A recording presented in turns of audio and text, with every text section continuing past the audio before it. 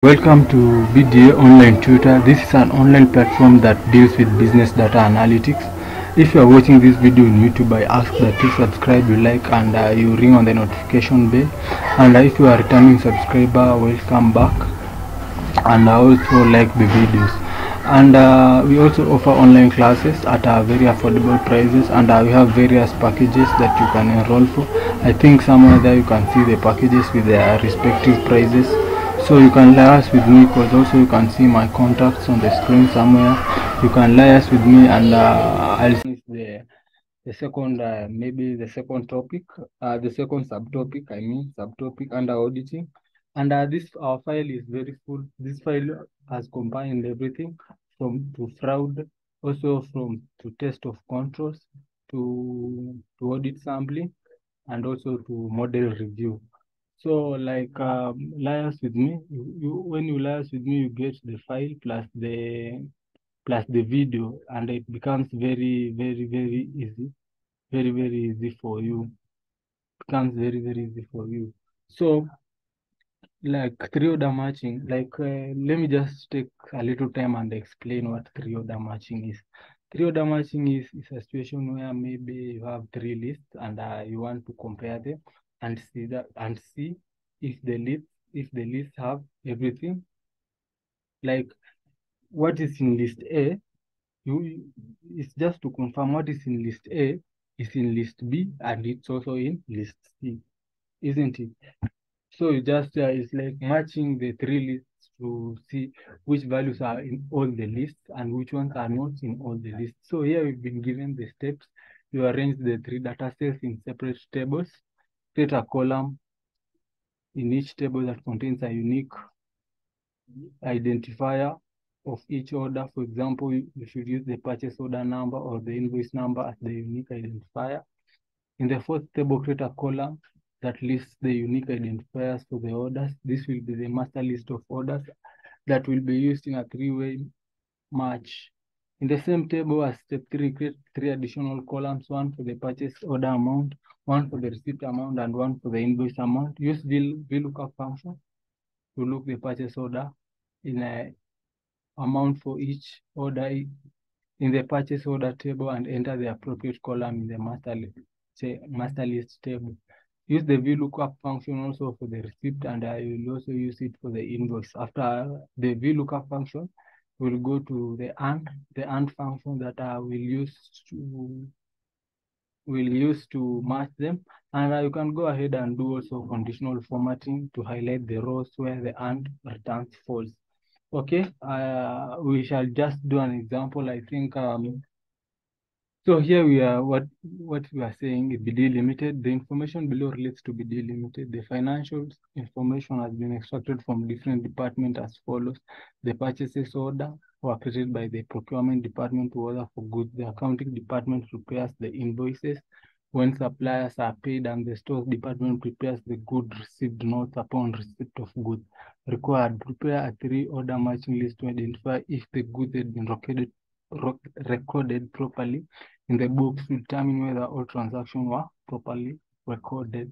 So these ones are very simple ones. So as we've said, we will start with the VLOOKUP function. We start with the VLOOKUP function. So under invoices, I said we start with 1. So we come here, equal, then VLOOKUP, you press tab.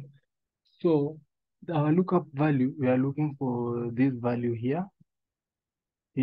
Then I'll do F4. I lock only B. I don't lock 11. I do comma. Our table array. So we are under the invoices. So our table array will be from here. So our table array is very short here from there, isn't it? Then I'll do F4 to fully lock it. Then I do comma. So our column index, because we have just taken one column, so our column index will be 1, comma.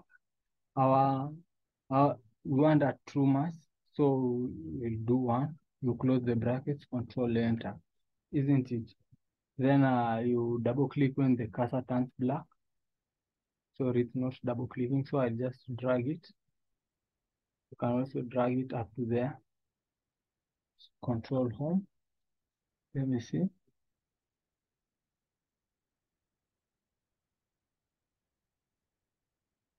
No, we made a mistake. Actually, we want an exact match. For an exact match is 0. Control enter. Then I do this way. I'll have to drag up first to change what's not there. So where it has written NA, that means that the number is not there, isn't it? I'll drag also down. Sorry, we did a false match, so we want an exact match. Control home. Where this NA, it means the the purchase order number is not on the invoices list. So we'll go to the received notes equals VLOOKUP, press tab. So our lookup value is this one again. Then I press F4 to lock B alone. I press comma. Our table array, so our table array is here, this one here. And I press F4 to fully lock it. I press comma. Our column index is 1 because, and I want an exact match, so 0. Control enter. Then I drag down also this one.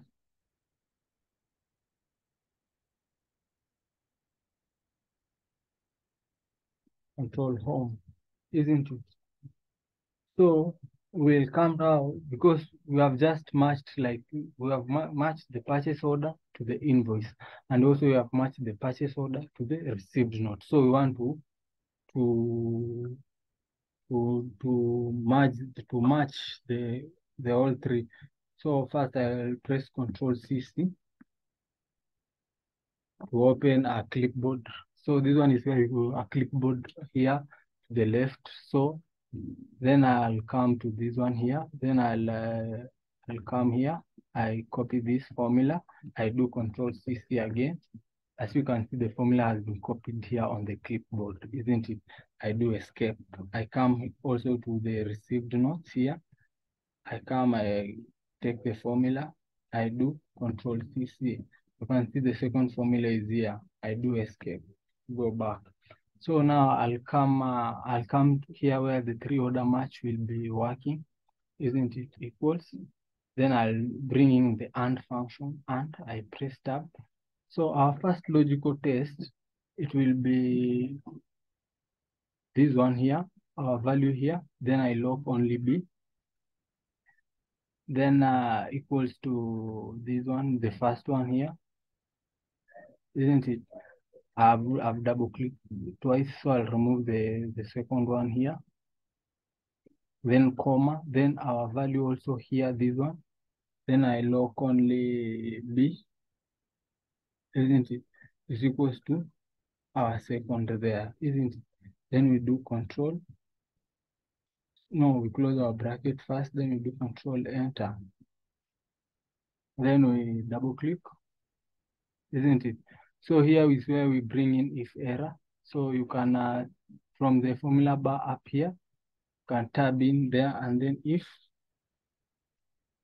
you can see if error there, press tab, then you come here to the last thing, you press comma, then you press two double quotes.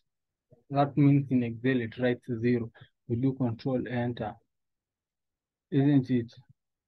Then you come here, then we count, we do some count, control bolt, isn't it? So equals, then count. So we'll do count if, I press tab, count if. So our range is here. So from here, control shift down arrow, you press F4, comma. So our criteria, we want the ones that have been written true. So we'll open our bracket, then we write just, we had type in true, we close our brackets. In Excel, if you are just writing in a value, you put in quotes if it's in our formula, isn't it? You do control enter. And you can see that only 14 of the transactions, were recorded in all the books, isn't it? Only 14 of the transactions. And maybe you want to know how many transactions are there. You can also come here, count. So we start with an equal sign, equals count. Now here we'll just use here this way, F4, you close your bracket, enter, and there are 65. So maybe a total of 51 were not in all the books. Maybe they were in the received, but they were not in they have not been paid for, or they were the ones that have been paid for, but they are not yet received. So actually that's order matching, and it's just the same concept, we can repeat here. So equals, so I'll clear here, I'll clear the clipboard, then I'll start with the VLOOKUP, press tab. So our lookup value is this one here, then I press F4 to lock C alone, I press comma. Our table array here is this one here, just the same thing, press F4 comma, then 1 comma 0 for an exact match, isn't it? Enter. Also I'll come here, equals VLOOKUP, press tab. So we are looking for this one here. I press F4, I press F4, I press F4 again, comma. Our lookup value is this one here. Then I press F4 to lock it. Then I 1 comma 0. Then I'll close the brackets, control enter, isn't it? Now I'll come here, I select the two lists that way. Then sorry, my laptop is going on of power. Let me just put it on power. Okay. So as I was saying, you just come and you drag down up to the last, sorry, going on. Okay, up to the last one there. I can do Alt HBN to remove the borders there, remove the borders. So actually there we have done the two. So I'll click in here. I select it, I do Control CC. You can see it's there. Also I press escape. I come to this one here. You can take it from up here, or you can just double click in and I just take it, Control CC. You can see that it has reflected here, isn't it? I press escape to go back. Then now I come here. Here is where we bring the AND function, press tab. So we are looking for this value. I lock only C, and we are matching it to this one, comma. Then we are looking also for this value. I lock only C, and we are looking for this one here. I close the brackets, Control enter. Then I double click, isn't it?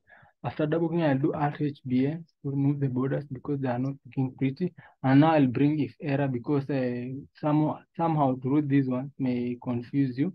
So then if error, you press tab. Then you come here last year, you press comma, press shift. Then you close your brackets, Control enter.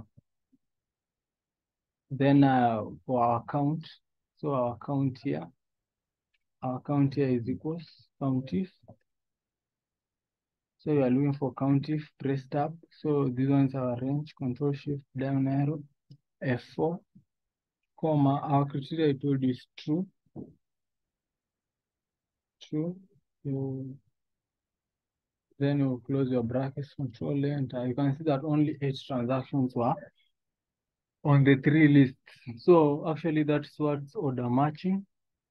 That 3-way order matching is a very simple thing.